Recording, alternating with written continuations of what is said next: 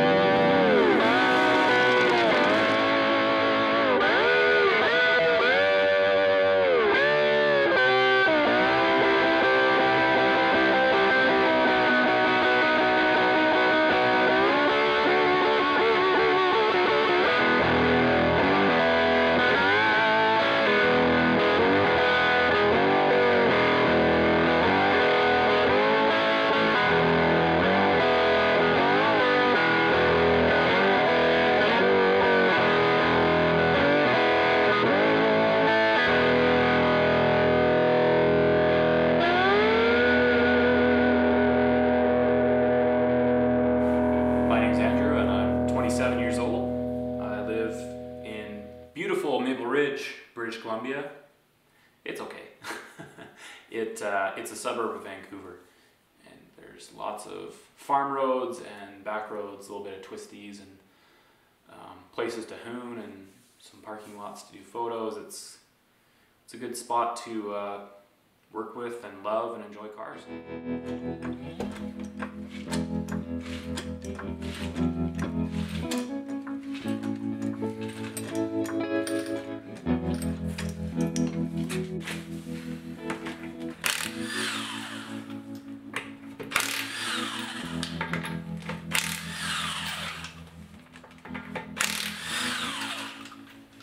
I own two cars currently. I have a 2016 Focus ST that I acquired last year, as well as a 2015 Mustang GT Performance Pack that I call the Verdict, and I've aptly named the Focus Buster after the Fast and Furious, obviously, because to me, you look at the car and it just says Buster. I don't know how to explain how I came up with it.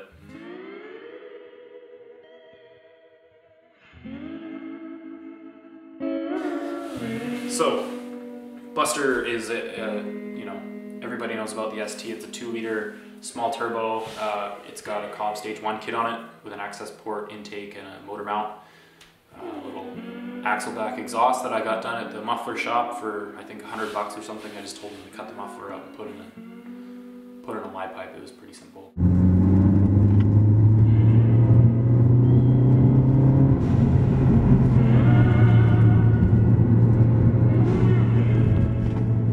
As far as plans for the car, I don't know exactly what I want to do with it yet.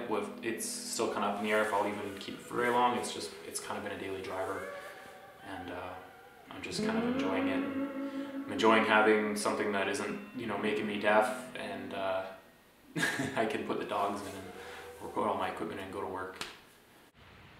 The day I was driving the Focus home, I was kind of bummed. I traded in my other Mustang for it, and I was missing that car already. I was kind of having, buyer's remorse, but I pulled up to a light and there was a Camaro RS and a 2005 Mustang GT and the Porsche 928 behind them, all revving their engines like they were ready to roll. And so we all kind of made our way post haste, and well, by the time we got to the next light, I had a couple confused looks from other cars, and then the guy in the Camaro said, "That thing hauls ass," and I was instantly cheered up. Got a blow-off valve on it, makes a nice little turbo whoosh every time you left throttle.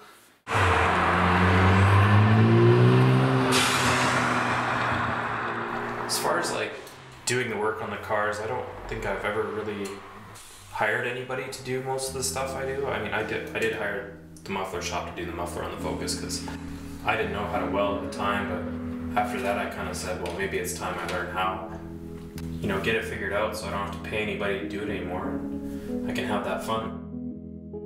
It's, I like working on cars as much as I enjoy driving them, and at the end of the day it's a huge satisfaction to put new parts on and get them set up and take it out and it works perfectly. I've done things like swapping cams in a parking garage in the middle of the night, and because I had to drive the car the next day, but I wouldn't have learned what I know now if I hadn't done things like that, and try and keep things up and running. And I've started out on something small and kind of worked my way up.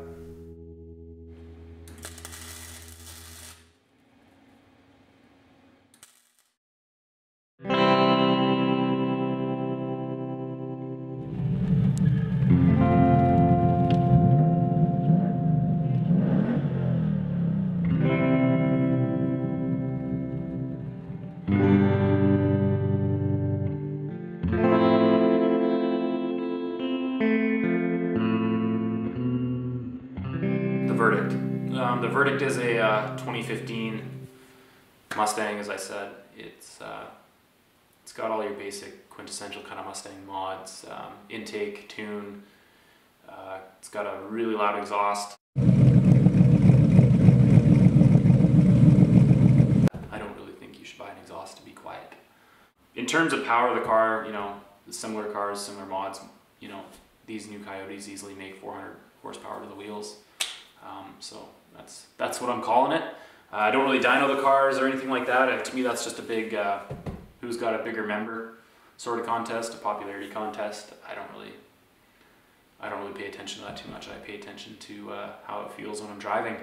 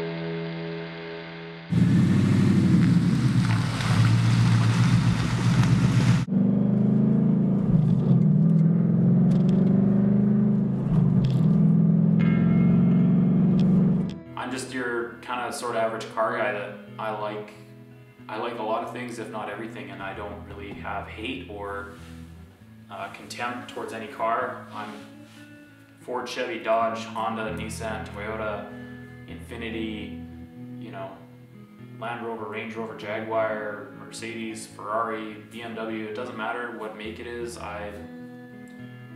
It's hard for me to find a car that I have to say, I don't like that. There's something good about everything is kind of the way I think about everything. There's always good in people, there's always something great about a car, and there's always a silver lining. sometimes bad things do happen to people and things, but you know, good things are usually right around the corner. And you know, it could be something like, you know, oh, I gotta sell my car, like, you know, that's a bad thing, but you know, 3 weeks later you got something brand new that you love, or new to you that you love, and it's amazing, and it's a whole new experience.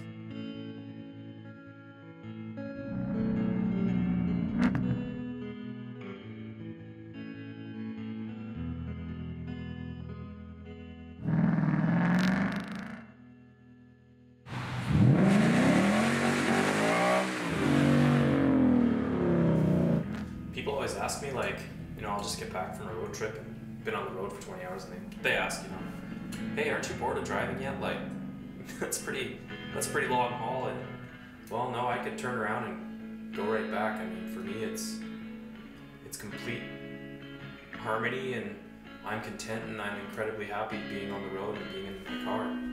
That's kind of the whole point. I mean, I drive the cars I love because for me it's freedom in the car, and it's freedom in the driver's seat. It's absolutely 100% freedom behind the wheel. You know, that's why I love it.